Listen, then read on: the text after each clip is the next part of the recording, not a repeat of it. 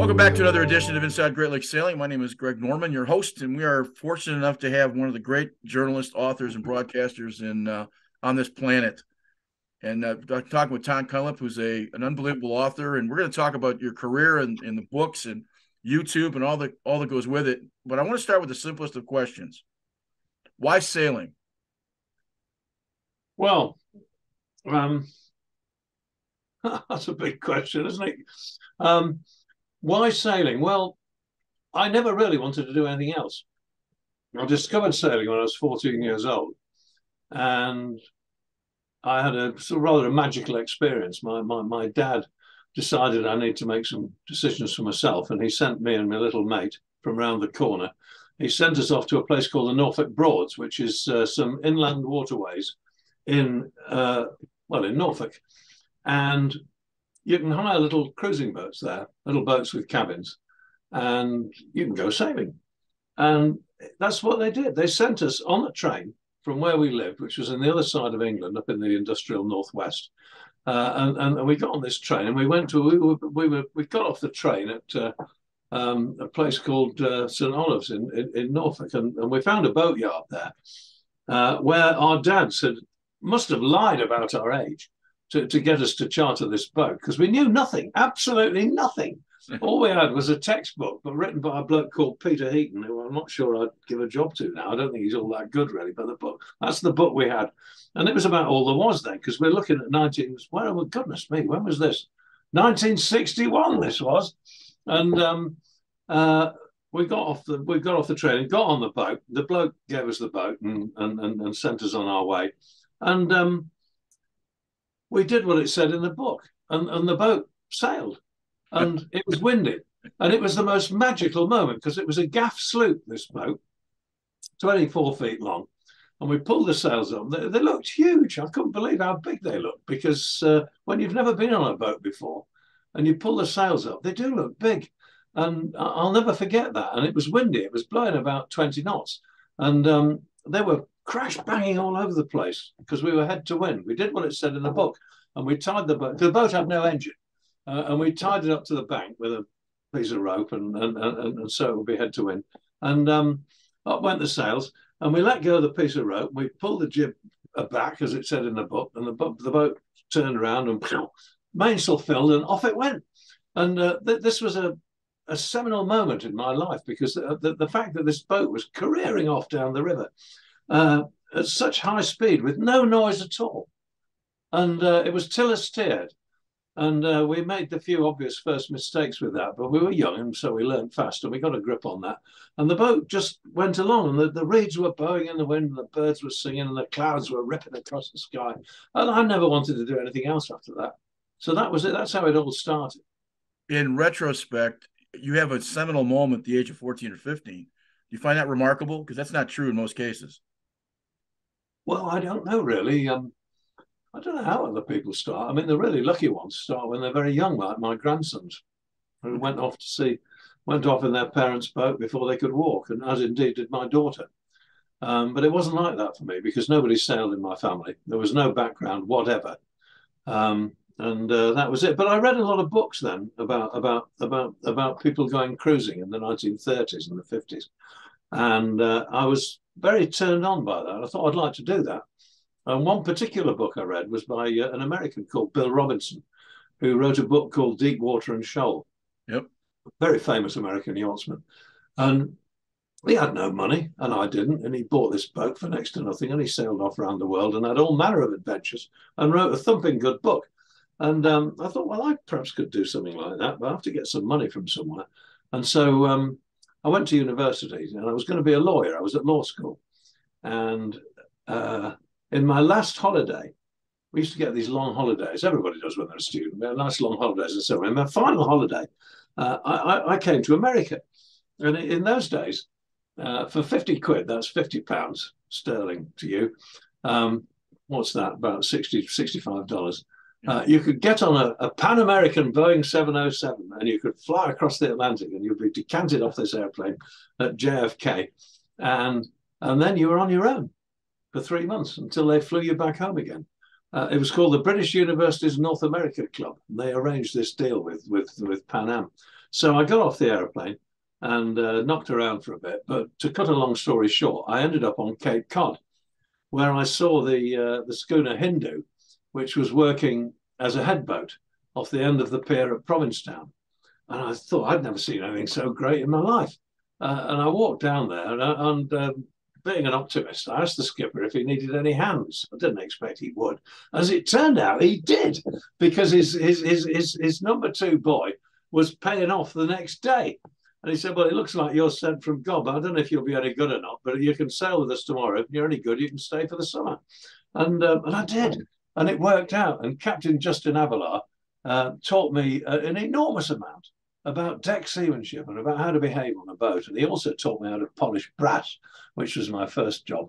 And so that set me off. And at the end of that summer, I'd earned money. I thought, well, why do I want to go back to law school and go through all that wretchedness that I don't really want to do?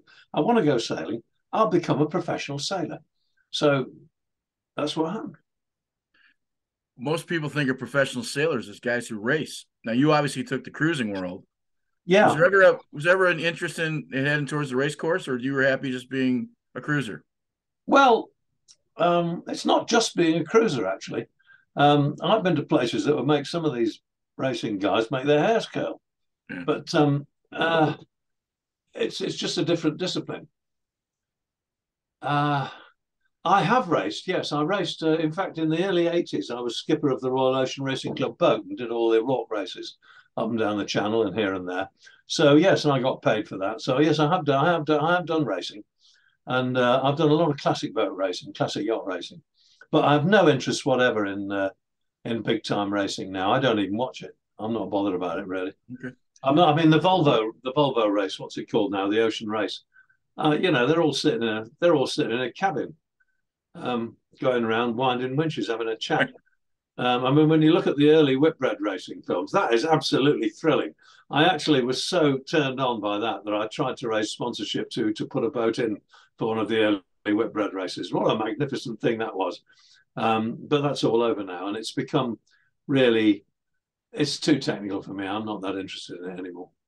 In the early part of your career, before you started writing, you obviously covered a variety. You were junior sailing directors, and you had all kinds of professional jobs.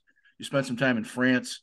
Was that when you really got you received your, sort of apprenticeship to learn about all the things that you eventually talked to us on YouTube about? Is that where all that came from? Not really. Well, it did. Yes, it does. It comes from there. Sorry, I'm not looking at it. I'm just pouring myself another cup of tea, actually. You're fine. Out of my excellent little teapot here. There we are. Sorry, I'm just draining the tea strainer. I'll put a little drop of milk in, and then I'll tell you what happened. All right. Right, here we go. Yeah,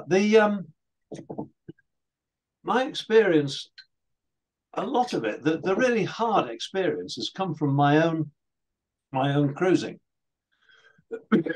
And after all sorts of adventures in other sorts of boats, my wife and I bought a little boat designed and built by Colin Archer in 1903 in Norway, the real thing. This was a Norwegian pilot cutter. And we sailed her to Brazil. She basically didn't have an engine. There was one in there, but it never ever worked. So essentially we did that. And we were away in her for 2 or 3 years. And when we got home, we came home to England and had a baby, as you do. And then I worked for a short while in the Merchant Navy here, because in those days, if you had a yacht captain's ticket, you could work as mate on a small proper coasting ship. So I did that, and that taught me a great deal about ship handling.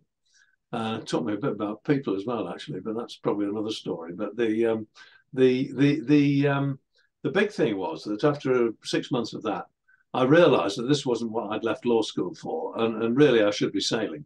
And I went to the National Sailing School, Sailing Centre as it was called, in Cowes, to get an instructor's ticket. I already had a yachtmaster's ticket. And while I was there, the guy who was the permanent instructor who examined me, because this was really an examination, this so-called course for instructor, he said, well, look, you've done quite well at this, and I'm leaving in a month's time. Why don't you apply for my job? Because he'd got a picture of me by then. You were 5 days at sea with these guys, and you got a pretty good handle on it. So I applied, and I got the job.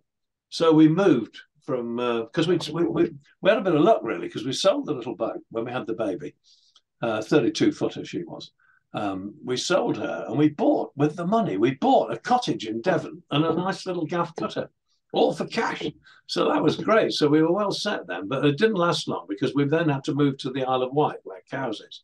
So we sold that cottage and we bought a nice house on the back of the Isle of Wight. And I always said I could see America from the upstairs windows because we look right out down the English Channel. It's glorious.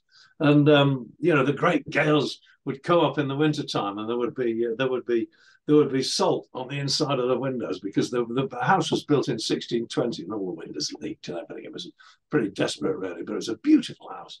And I worked there for 4 years at the National Sailing Centre, and I worked with some remarkable people. We had, one particular guy who stands out was Rod Carr, who became the British Olympic coach and was director of British Olympic sailing for quite a long time. And in fact, you're probably aware that the small boat sailors in Britain do very, very well in these competitions. And that was down to Rod. And I worked with Rod. I actually used to race with him in a Wayfarer dinghy because we were two great big guys, And when it was really windy, we were unbeatable. I remember sitting on the outside of the Wayfarer one day, planing along as fast as the poor old thing could go.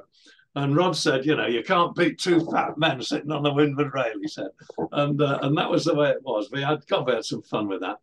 And that was the time that I drove the Royal Ocean Racing Club boat as well. And in the early days, I navigated that for Rod and for various other people who were, well, really good racing skippers. And that all went well. But most of the time that I was there, I was examining for people for their yachtmasters tickets and for their instructors tickets in due course, because I became what's called an instructor examiner, which is a fairly high level examiner, really. And so that went on for 4 years, and I refined the technical side of my knowledge while I was there doing that. Okay. Because at that level, you really can't get away with not being on top of the job. And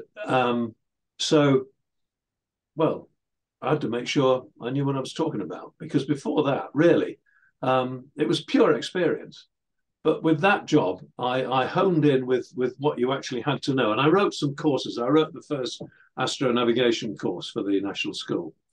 And in fact, I based my astronavigation book, Celestial Navigation, on that course. And it is the world's best-selling navigation textbook for celestial navigation still. And again, it was having to teach it that refined my own knowledge. There's nothing like it, is there? Teaching. No. I want to take you back just for 1 second. You mentioned you bought a boat and it didn't have an engine in it. Did it occur to you that most boats do have engines in the modern day, and that it was just, you didn't think twice about it, you just went sailing? Well, yeah, because the boat didn't have an engine. Most of them didn't in those days in that particular place. It was perfectly normal not to have an engine. All right, so that wasn't. So you had to sail, and this having to sail a boat with some tonnage, with no engine, does give you a different mindset from the man who can always turn the key and just propel himself into the wind's eye for further than this boat can carry its own way. No doubt, no doubt. Well, out of university, you make this right-hand turn. You spend the next 10, 12, 15 years learning about the sport and gaining the knowledge. Somewhere in the mid-'80s, you decide to pick up a pen and start to write. Yeah. How did that happen? Talk about that transition. Yeah, that's a good question. That happened when we came back from our second big ocean trip, which took place when we left Cowes. We sold the big house on the back of the Isle of Wight, and with the proceeds, we bought a 1911 Bristol Channel pilot cutter, which was a 35-ton gaff cutter.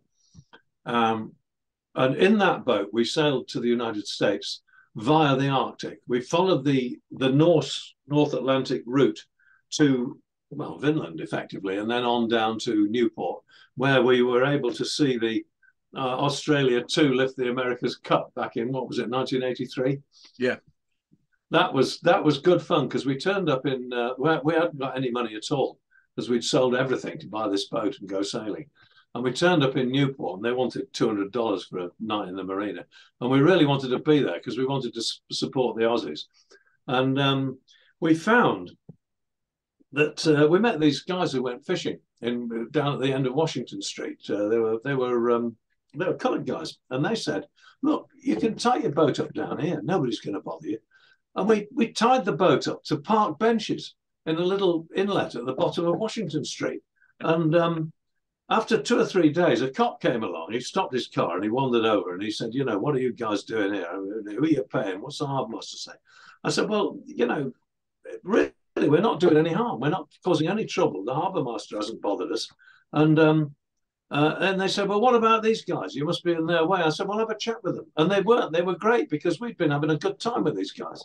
And one gentleman who lived in a big house just across the green, he sent his butler down with drinks and canapes for us one evening because he was so pleased to see us there. It was absolutely wonderful. America, you have a great country. People are very kind. They're very you guys are very kind to strangers.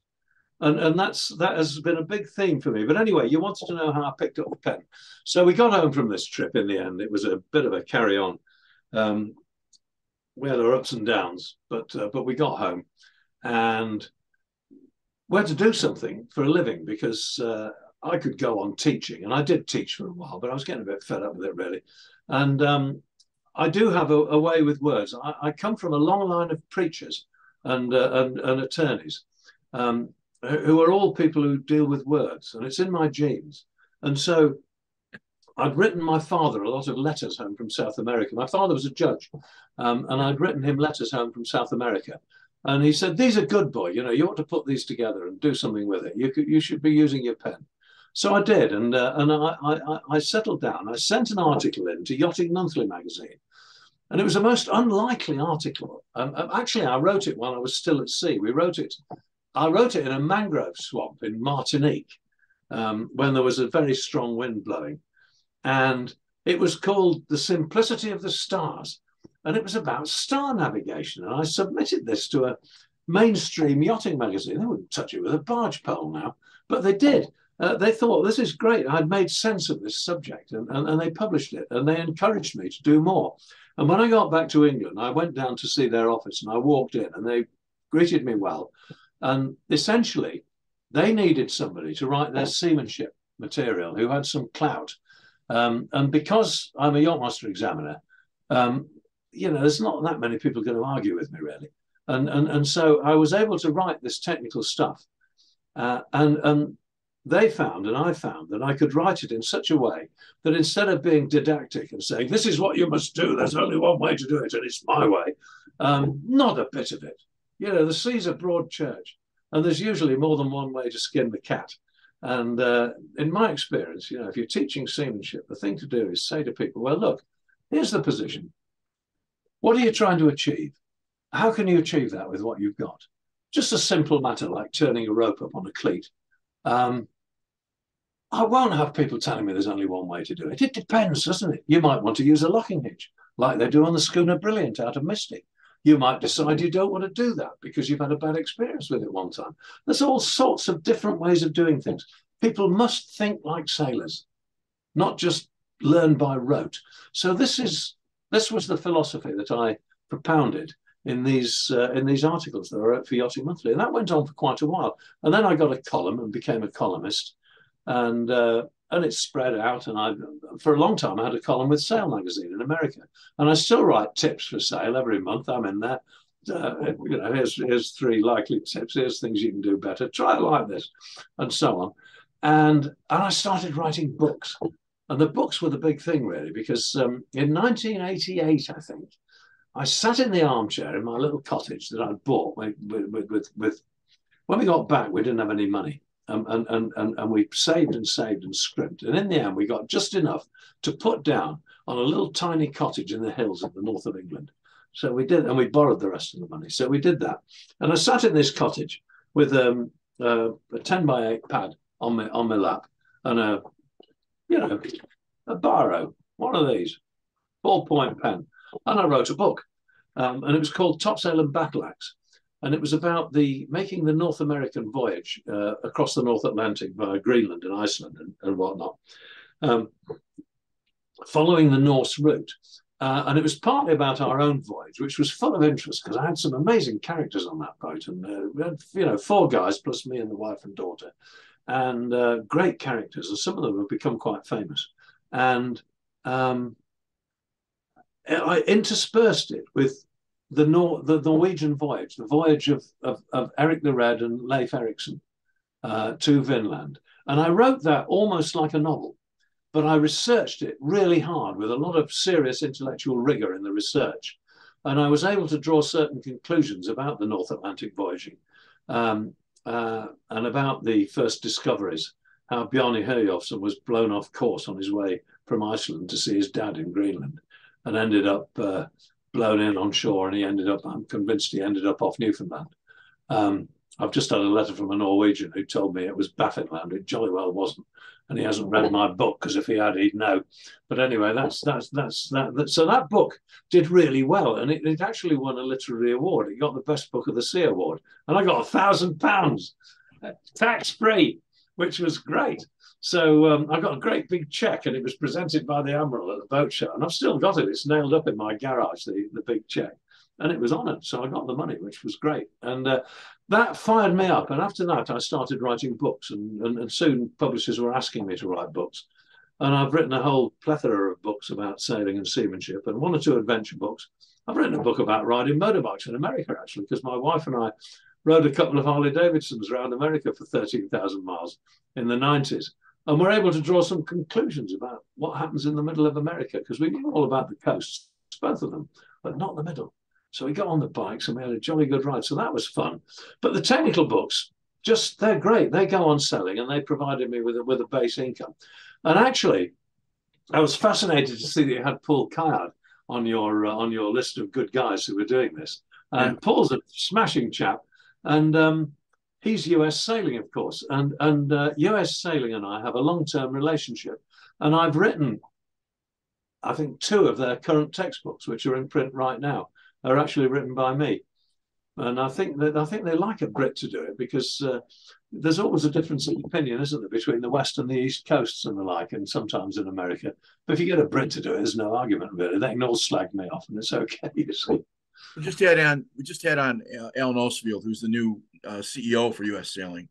Yeah, who comes out of a basketball background, and you ran Live Nation. The landscape of U.S. Sailing is changing a little bit. Paul Kayar just stepped down as the Olympic director. There's some internal issues, and the organization is changing a little bit as we move forward. Yeah, in a tough climate. But one of the things I noticed in reading a lot of your stuff is that it's really, and I want to say this in the most common way I can, almost Hemingway, in that it's very easy to read and really easy to understand and comprehend. And that's a very hard thing for new writers to understand. If you go back to your first book, I didn't put it down. Just really well written. And I think because the language was simple, and as a writer and as a journalist myself, Hemingway wrote as close to the least amount of words possible to make the best description. And I think he did. You follow that in a very terrific way. And I think that's certainly part of the charm of your pen. Well, it's kind of you to say so. And I must put in here the fact that I think it helps being 70 odd years old, actually, because, when we went to school, we were actually taught how to analyze sentences. I know what an adjectival clause is. I can see it coming up the garden path. Most people haven't got the faintest idea what that's all about. No, so I do have an understanding. And also, I studied Latin at school. So I have some understanding of the construction of language. But, the real secret is my wife, Ros, my shipmate Ros, who's done it all with me, all the way, and hasn't got a sailing ticket to her name. She's never passed an exam and thinks the whole thing's beneath contempt. She's just done it, that's all. And she is a very literate woman. Every single thing I write, she comes up here, we put it on the screen where you and I are right now, and it's up there. We did it this morning for a column I write for Classic Boat magazine. and she reads it out loud to me. And as she's reading it, she says, you know, I don't think much of that. That sentence is clumsy. Let's have a look at it. And that's what we do. Okay. We look carefully at a good criticism of what I've written. And then when she's done that, we print it out. She takes it downstairs because nobody can really read on a screen. No. And she looks at the printout, she reads it through, and perhaps if I've used the same strong word twice in 2 sentences, you know how it is. It's easy to do, isn't it? She'll ring it and put a little note, and then it comes up to me again, and I look at it. She'll walk me through it, do it, and then it goes off for publication. And everything I write goes through that process. You said 2 things that are interesting. I had 10 years of Latin, and I also went to Catholic school. And so I understood sentence structure when I'm 69. So I understood sentence structure, and I understood the formation of that sentence structure from the Latin language, where every Anglo language comes from. That doesn't happen with kids coming out of J school now or coming out as writers. They write the way they talk. And sometimes that has some issues with the vernacular that it goes. But one of the books that I read early on, and again, I'm a lifelong sailor, but I'm pretty average at how we sail, because it's an avocation. The Shell Channel pilot is used by anybody that goes to the English Channel. Just briefly, how did that come about? Well, I have a series of lectures that I give around the country, and one of them is about the Shell Channel pilot, and it lasts for an hour. So I can't tell you all that. Suffice it to say that when I was writing, when I produced Topsail and Battle Axe, and it went up for the Best Book of the Sea award, it wasn't going to go there. It wasn't going to get that award. And I was approached by a man called Captain John Coote from the Royal Navy, who had been the youngest submarine captain in the Royal Navy, who was poached by Fleet Street to become an executive for Beaverbrook newspapers, who write the Times, they write the Daily Express, and 1 or 2 others. And the chief man there was Max Aitken by this time, who was a World War II fighter pilot. And he and Coote got on very well. And Coote used to navigate his racing yacht, and they were great pals. And they did all sorts of things. They raised hell around the town and were a couple of grand chaps. And Coote said to me, he said, I like your style. I like the look of this book. He said, if you put it up for the award, it just so happens that I'm chairman of the committee. I'll give it a fair wind if I can. So I said, right. So I met Coote through that. Now, at that time, Coote was the editor of the Shell Pilot. He was the second editor. The first was Adlard Coles, who founded the book in 1935. Coote took it over in 1982, and in 1992, he passed it on to me. And at that stage, the publication changed, the publisher changed, and it went to Imrays, who are the big publishers of pilot books in Great Britain. And I took it over, and I was very impressed by Coote's style. It was full of fun. He would always try and see the joke if there was one to be had, and he didn't force it. He just had a nice, easy wardroom style. You could imagine him in a chat having a glass of rum and a bit of a chuckle. And that suited me, and I picked it up when I took it over and developed it. And I wanted the book to be a good read, as well as something that just told you how to get into a harbour. And that's what it became. And actually, I've just passed it over now because I keep my boat in the Baltic Sea. I no longer keep her in the English Channel. So I can't really keep it going. So I've handed over to a young woman called Rachel, who has done a bit of business in her own right. She's driven around in 80-foot racing yachts and been the skipper. And she's a yachtmaster examiner. And she's got a sense of humour. And I think she's going to do a grand job. But I'm really proud of that book. You know, I am proud of it. It's done well for me, and I think we did well for it too. It's been a good relationship. You kind of grew up learning on the North Sea. Is that the roughest water you've sailed? Well, you know, not really. I mean, the roughest water is always going to be the North Atlantic for me. Okay. And I mean, for mountainous seas, it has to be the North Atlantic. For really nasty, vicious seas, it's hard to beat the Denmark Strait between Iceland and Greenland. We went through there a couple of times a few years ago, and we had a miserable time going up there. It was awful, really. Did it give you some respect for the Vikings? Tremendous respect. Yeah, absolutely. And especially when you bear in mind that they didn't have any charts. They had the dimmest idea of latitude and Right. no idea at all of longitude. And we're arguably unaware that the world was round. And they did all this amazing stuff. They were very, very courageous men with a very positive can-do attitude. It's an interesting premise. So success with books leads you into television. 2010, you have a BBC documentary, The Boats That Built Britain. Yeah, And you that was got involved, the Boatyard series for Discovery. yeah. And then eventually Yachts and Yarns. And I understand the Yachts and Yarns much better now, having talked to you for 50 minutes than Well, I do that's nice. before. Yeah. But how is it was the television and the video sort of an outcasting from the writing? It's just sort of the next transition. Um, well, it happened because I was approached by a private TV company who were at that time working for Quest Channel, I think, one of those Sky channels, and Quest. They all chuck the money in, and they wanted to make a series of sort of reality shows called Boatyard, which is available now. Actually, you can get these shows now on the internet. It's called the Boatyard Channel, and if you go there, you can find them, and they're really good fun. They were pretty amazing, some of the characters in it, and I fronted that up, and the guys who ran the company, it was a small company, and they were proper TV professionals, but they were human beings, and we all rubbed along very well together. And really, really, Larry Walford, who was the director, he taught me how to talk to a camera.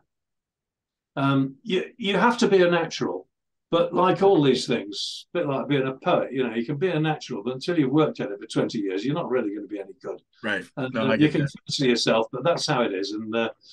And Larry taught me how to talk to a camera. And in fact, at one point later on, because he also did the Boats That Built Britain series, which was BBC full on, and the Sky Channel one, the first one we did,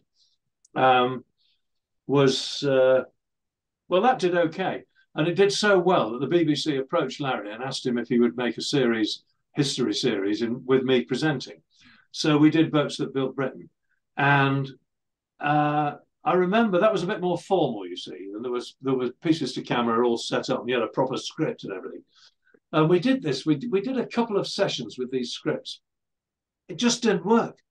It just didn't work. And in the end, I said to Larry, "Look, this is not going to be any good." And I can remember we were in a remote fishing port in the far northeast of England, a place called Peterhead, and that's a bit of slice of life, that is. And we were standing in front of these big pile of fish boxes. And I was trying to present this thing about deep water trawling. And I said, "Look, Larry, this just isn't right." I said, "Look, because when you're doing that sort of television, it's not a linear progression of scenes. You don't start at the beginning of the show and shoot one scene after another till you get to the end. You have to do them all over the place, and then the editors stitch it together at the end. So it's difficult for the presenter to know exactly where he is, which is why they give you a script, so you can't go wrong. There are certain points you have to get over in this little scene." Well, it didn't work for me. It was wooden. And I said to Larry, "Look, let's try it like this. You tell me where we are now and where we're going to be at the end of this piece to camera, the little journey we're going to go on while I'm talking to the camera." And he said, "Okay, let's try it." And he gave me the brief, and I went behind the fish box and thought about it for 5 or 10 minutes. And then I came out and said, "Right, let's do it." And we just did it like I'm talking to you now. Right. And it worked a treat. And the viewers loved it because it was natural. It wasn't contrived. And so that was a road to Damascus moment, really, when it came to presenting to camera. And when the BBC wound that up in the end, and that was the end of it, I don't know how it is in the States, but it's always very difficult here to sell anything that smacks of yachting to the television channels. because they imagine it's for people who've got lots of money and are loaded. And that's nothing to do with us, because the BBC is very left of centre politically these days. And I mean, they couldn't be more wrong. When we were doing Boatyard, I did one piece to camera in the middle of Yorkshire, that's, you know, miles from the sea, standing in a derelict dog track where the dogs race around, which is a completely working class thing, with a broken down power station behind me in a village where everyone was out of work. And a guy had bought a boat in an auction for £200 and was fixing it up with scrap that he was finding all over the place. And it was a proper story. It's a wonderful story. It's a real human can-do story. I really admired the guy. And I did this piece to camera, and I pointed out to the camera at that time that anybody who thinks yachting and sailing is for the rich people has just got it wrong. Anybody can do it. All you need is the determination that you will get there, and you can. And so that was that. So that sort of trying to get that past the BBC these days is very difficult. And to be honest, you know, we've not had much luck. And I like doing it. So I thought, well, I'll start a YouTube channel, see how that goes. And so I did. And mostly my wife shoots it, but I have a professional cameraman who works with me sometimes. And some of the really big videos, like the Jolly Breeze video, the one about Jolly Breeze, the big pilot cutter that won 3 out of the first 5 Fastnet races. I mean, that's a fantastic video. And that was made by professional TV people. And it's an absolute joy doing this. I don't get paid. None of us do. We do it because we love it and because we want to share our joy with the world at large. And we got 30,000 subscribers. And I'm pleased to say that we get a few more each week. So it's a great pleasure. This show grew out of a bar bet. And we've now done almost 100 shows, and we've had, you know, some extraordinary sailing guys on, the best in the world, from cruising to racing. I simply wrote you, and you answered, and we're now talking. And so it's an extraordinary process. But I did have a couple questions on one thing. What did you learn from your television series about what Britain and what the British have meant to navigation or to naval architecture?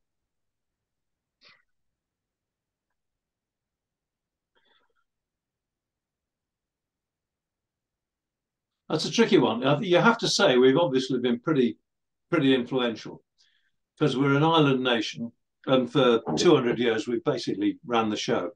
And you know, in the years after Trafalgar, the Battle of Trafalgar, where the French and the Spanish, Napoleon basically was defeated by Lord Nelson and the British fleet, the Royal Navy ensured world peace, really, and it made sure everybody could get on with their lives. There had been a little bit of misunderstanding with the American colonies, of course, that came before that. You know, the great thing about that to me is that the Royal Navy was very hard to beat because we were very good at gunnery. We had a fantastic firing rate. We did a lot of practice, and we were good at it. And we were, and you know, the British Jolly Jack Tar in those days, he knew he was going to win, and he was a hard man to beat. And so we were. But you guys beat us. And you beat us because you actually had, I think, mostly superior vessels. And of course, you had the love of freedom because you were being screwed by us. You know, people were being impressed to serve in the Navy, and there was no need for that. You were being taxed without representation. It wouldn't do. It had to happen, and I'm glad it did, and I wish you well. But between us and the French, who designed wonderful fighting vessels, at that period, I think between us, we designed some pretty special vessels. The ships that your lot designed, the American clippers, developed their hull shape from the American pilot schooner, which at the peak of its development, or the peak of its extreme development, gave rise to the schooner America, which of course was the forerunner of the America's Cup. And I've written a huge and quite academic tome about the development of the American pilot schooner and how this happened. It's called Pilots, and it's a great big book. It was published in America as well as here, and by Wooden Boat. The people at Wooden Boat published that. It's out of print now. But looking at the way the Virginia Capes pilot boats developed into the more seaworthy, and blisteringly fast New York schooners, the America and the likes, and how they went on to develop into bigger, more powerful boats that were going out past Sable Island and right down to Newfoundland to be the first to put the pilots on ships coming in from Europe. Magnificent vessels and a magnificent heritage. And from those, the hull shape went sharp in the bow, and that happened in America then. The Americans developed that. And we were still on cod's head and mackerel tail vessels, which were quite refined and were sailing very well. But the sharp bow and the sharp rise of floor of the American schooner that went straight into the clipper ships just beat the pants off everything. It was a glorious thing, and those clipper ships were fantastic. We followed them up with vessels like the Cutty Sark, which essentially were better built, lasted longer, and went almost as fast. The American boats very often were built of softwood. They were built for a short period, and they went like hell. They served their time, and then they were done away with. So I could go on about this all night. No, and I appreciate it. The reason I'm asking the question is we have at our club outside Detroit, we've got a gentleman who owns a New York 26, which is built in the 1930s, and he's restored it, and it sits next to a couple of very modern boats, and I still marvel at looking at that boat in the water, and I will jokingly say to somebody walking by to it who doesn't know a lot about sailing, look at that thing, and they'll say, would you believe that that boat's 75, 80 years old? And they'll laugh because it was so beautiful, and it's just and being restored.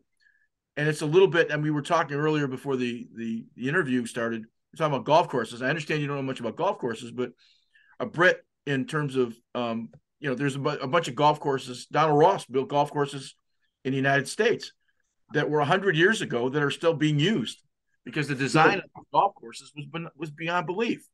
So sometimes we don't look at the beauty of age as much as we should. So when I look at this New York 26, it's just a magnificent looking boat. So that was the part of the question. You're absolutely right about that. And oddly enough, yesterday, I did a short video for a guy. It was a charity thing. He's going to put it out to raise some money for some kids, and I'm all for spending a bit of time doing that. And the subject he wanted me to talk about was how I would define tradition. And oh God, that was a difficult one.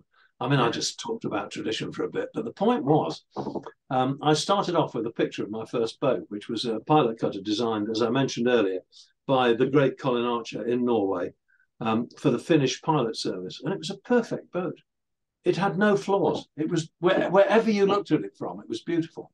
And this is something which I hate to say this, and I'm up for being shot down, but I think we're rather losing this.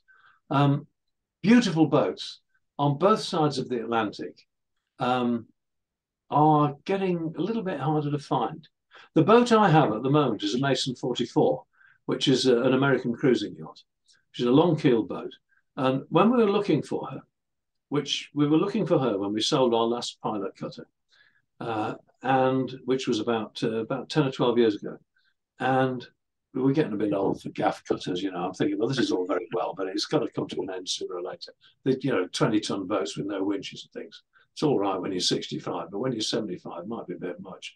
So we thought we'd kick it while we were on top. We bought this Mason 44. And we searched for a year to find a boat that ticked all the boxes and was beautiful. And it was very, very difficult to find a modern boat that did that. And in the end, we hopped on an airplane, went to Fort Lauderdale, bought the boat in America, I'm ashamed to say, but that's how it works. You guys still know how to make lovely boats. But what really strikes me is the sheer beauty of the American yawl designed by Rhodes or Olin Stevens in his heyday. I mean, these boats, these yachts they're peerless, really. You can't beat them. The yachts designed before World War II by people like Fife and Milne are just gorgeous. Now, L. Francis Herreshoff, my goodness me, look at Ticonderoga. As beautiful a boat as ever sailed the seas. Just can't beat it.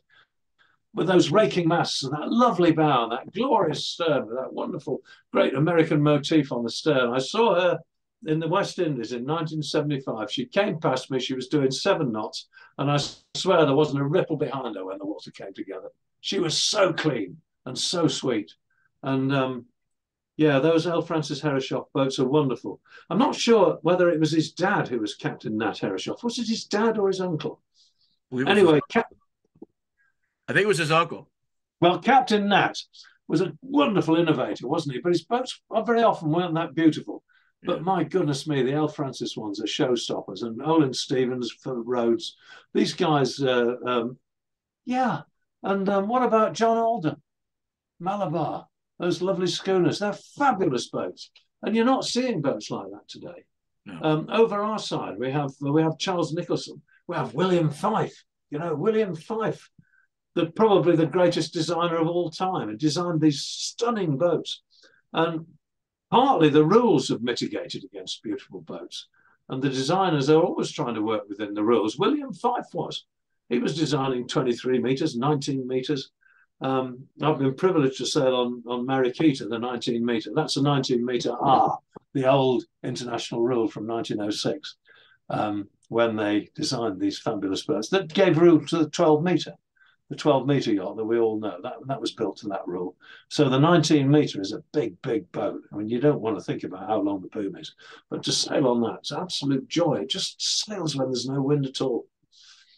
Yeah. Tom, as a fellow writer, I have to ask this question. How much of curiosity is a part of you? I'm always thirsty for knowledge. Yeah. That's the answer. I want to know more, always. Right. And I never stop learning. That's pretty cool. I do have to ask this question though. Motorcycles and sailing and skiing usually go together, but motorcycles and sailing are not typically the summer activity. So just briefly about you and the wife on motorcycles. And do you still have the older Bentley that you used to have? You still have Yes, that? I do. I have a 1949 Bentley, which I do all the work on myself. I've had it for 12 years and it's never been in a professional garage. And we've had the floor out, we've done the clutch, we've done the water pumps, we've had the cylinder head off, and I've driven it to Italy and back from England. So it's a proper job. And it caused a stir in Italy when we turned up that car. Yeah, it was great. Your mothers brought their babies out to touch it. And beautiful girls looked at their reflection in the lovely, lovely thick coach paint on it. And old men wept as we drove past the bars in the little towns. It was just great. We're going to take her back there one of these days because we had such a wonderful time. So I like machinery. I really enjoy it. I don't like working on boat engines because you're always trying to get into. I'm 6'6", you know, and I'm not so bendy as I used to be. And you're trying to crawl into these little holes. What you need is a very small chimpanzee with very long arms and very strong hands. And tried to train one of those, but it never worked. And you have to do it yourself. And it's I don't enjoy it, but it's got to be done. So I do it. But I love working on the car and the motorbikes I used to work on. But the motorbikes today, there's not much you can do. Do you get the same freedom from a motorcycle that you get from going sailing? Is it the similar feel? It's not that dissimilar, actually. I think, there's something about having a serious motorbike. I mean, I've had some of these big Japanese road burners with a straight 4 engine, really massively powerful. And when you come out of a bend on that, you just wind it on and you're gone. And there's just this wonderful feeling. It's like you're flying. Because there's nothing much between you and the air coming towards you. And it's just, you feel free as a bird.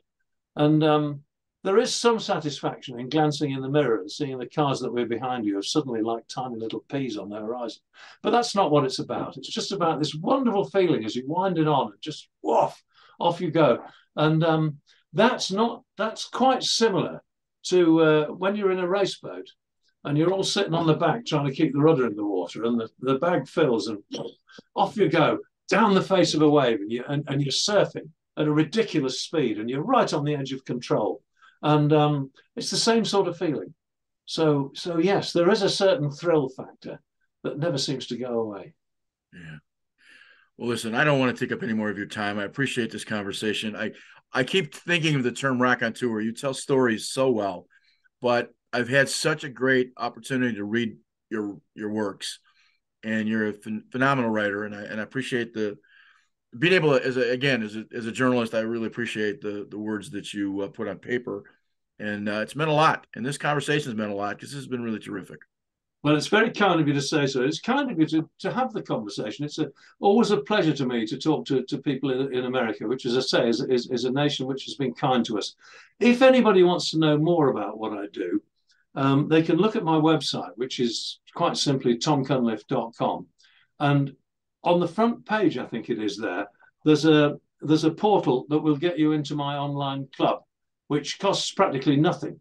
And you get all sorts of stuff about me and what we're doing. And you get to talk to sailors from all over the world. We have a forum like this with 70 or 80 people once a month. It comes up next week, and it's great fun. So if anybody's interested in that, that's what they should do. Find out about it. Go to the website and have a look. Have you ever? I'm just curious. Have you ever sailed the Great Lakes? I never have, do you know? And I think it's almost time I did. All right. Well, maybe we get you over here to Detroit, and we'll take you out sailing. I think that will be fascinating. I've got a couple of members of my club from the Great Lakes, and I'm always really interested in what they send me. And I'm like everybody else, I'm aware of the law, you know, the wreck of the Fitzgerald and all the rest of it, and the some wonderful songs written by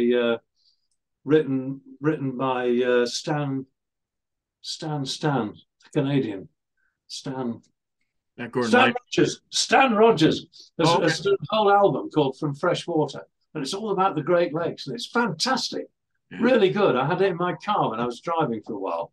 Loved it. Tom, I can't tell you how much, again, I appreciate the time and the effort, and it's really enjoyable to talk to you. So you have what's left of a great Friday, and I really, again, appreciate the few minutes we had a chance to chat. Well, I'm really glad you've asked me, and it's been great fun. I've enjoyed meeting you, and say hi to the guys and girls.